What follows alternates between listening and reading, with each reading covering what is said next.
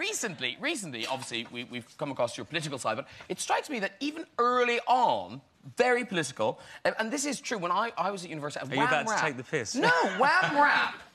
It's so political. It is. It's, where is it? Wham, bam, I am a man. Job or no job, you can't tell me that I'm not. No, it's... No, it is. And I said, I may not have a job, but I have a good time with the boys that I meet down on the line.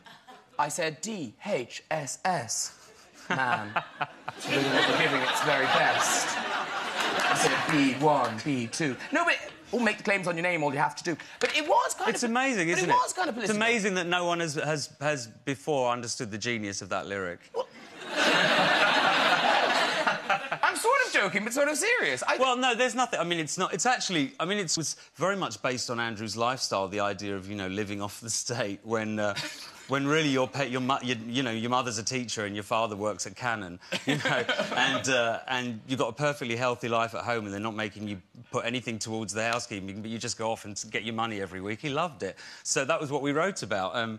The idea of kids trying to do that now is just ludicrous. Yeah, I don't think a moving tribute to the DHSS would go that well now. No, I don't think so. They've changed the name, for one.